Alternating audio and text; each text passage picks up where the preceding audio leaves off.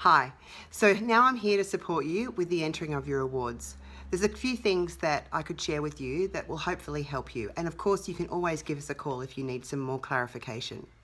You can enter as many award categories as you like.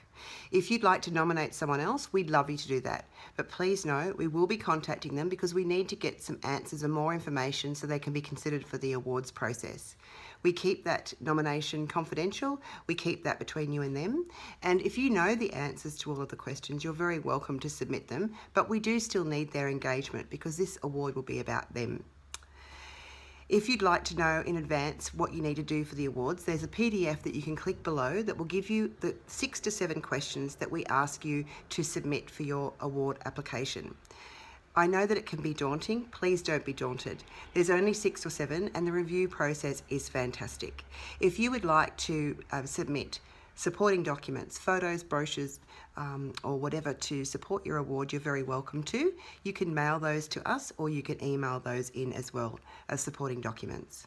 We want to make this process as simple as possible. So one thing I do want to say to you is that if you're thinking that this isn't for you or that you're too small or you're not big enough, I would encourage you to please enter that you're in the perfect place and this is the perfect awards and encouragement that you need to keep going.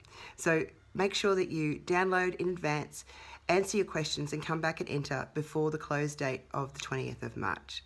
Best of luck.